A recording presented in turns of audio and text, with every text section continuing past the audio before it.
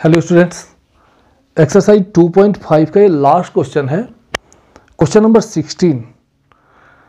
इस question number 16 में दो पार्ट है इसका और दोनों को हम इसी वीडियो में सॉल्व करेंगे। क्वेश्चन है, what are the possible expressions for the dimensions of the cuboids whose volumes are given below. कह रहा है कि ये जो एक्सप्रेशन इसका क्या होगा, जो क्यूबॉइड दिया है, क्यूबॉइड का जो है वॉल्यूम दिया गया है, तो इसका जो साइड होगा वो कितना होगा, उसके जो है what are the possible expressions of the dimension, इसके जो डायमेंशंस है लेंथ, ब्रेथ और हाइट, वो कितने होंगे आपको इसमें ये बताना है, जिसका वॉल्यूम दिया हो गया है। आप जानते हैं, आइए यहाँ सॉल्व करते हैं। दोनों क्वेश्चन किसी में सॉल्व करें। फर्स्ट को लेते हैं। आपको पता है कि volume of cuboid equal to होता है length multiply breath multiply height. आप ये पढ़े हैं, volume of cuboid equal to length into breadth into height. ये देखो क्वेश्चन है, ये 3x² माइनस 12x। ये देखो ये क्वाड्रेटिक पॉलिनोमियल है। पावर जो है मैक्सिमम पावर इसका क्या है 2 है, इसका डिग्री जो है 2 है, तो ये क्वाड्रेटिक पॉलिनोमियल है। लेकिन इसमें दो ही टर्म है, ये ट्राइनोमियल नहीं है, इसलिए हम इसके मिडिल टर्म को तोड़ नहीं सकते। आइए इसको सॉल्व करते हैं। देखो इस दोनों में कॉमन क्या है, 3 है, इसमें 12 है, तो 3 और 12 दोनों में 3 कॉमन है। यहाँ x² है, यहाँ x है, तो x एक कॉमन है। तो यहाँ जब हम इसको सॉल्व करेंगे तो यहाँ हम 3x को कॉमन ले लेंगे। जब आप 3x को कॉमन ले लेंगे तो यहाँ देखो 3 से 3 कट जाएगा, एक x कट बचेगा, और माइनस 3 4 जा 12x कैंसिल हो गया।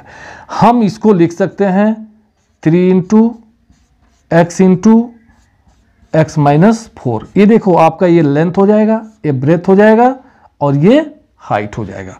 तो 3 एक्सप्रेशन आपका मिल गया, ये 3 और एक x और एक x माइनस 4। तो यहाँ जो आप लेंथ लिखेंगे वो लिखेंगे possible length 3, possible breath x और पॉसिबल हाइट कितना हो जाएगा x माइनस 4। ये पॉसिबल आपका हाइट हो जाएगा।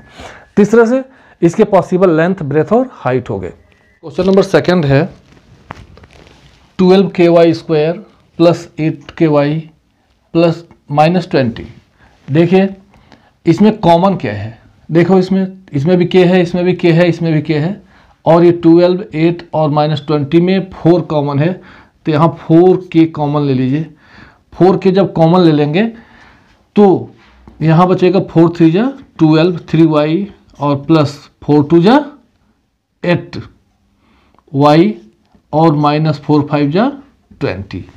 ये 3y plus 3y plus 3y plus 3y² plus 2y और माइनस 5 यहाँ। अब इसको हम सॉल्व करेंगे।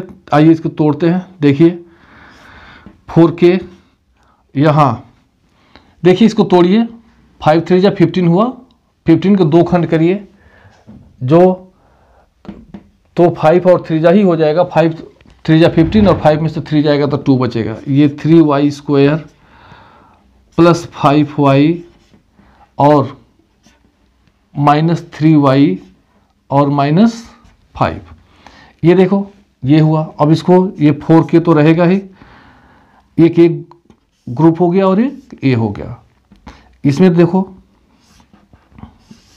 इससे बड़ा वाला ब्रैकेट लगा लेते हैं। 3y, केवल इसमें y कॉमन है, इसमें y कॉमन है, y कॉमन ले लीजिए। तो y से ये y कटेगा, 3y बचा और प्लस 5 और माइनस, देखो 3y और प्लस 5 लाना है तो माइनस 1 कॉमन ले लेंगे, तो 3y और माइनस माइनस प्लस और ये 5 हो जाएगा। अब देखो इन दोनों में क्या काम है, 3y प्लस 5, 3y प्लस 5 इसमें से एक ले लीजिए। ये 4k तो रहेगा ही, 4k और एक 3y प्लस 5 जब कॉमन लेंगे तो इससे ये कटेगा, y बचेगा यहाँ और माइनस 1। ये देखिए एक ये लेंथ हो गया, ये ब्रेथ हो गया और ये हाइट हो गया। तो यहाँ लिखिए लेंथ इक्वल टू 4k,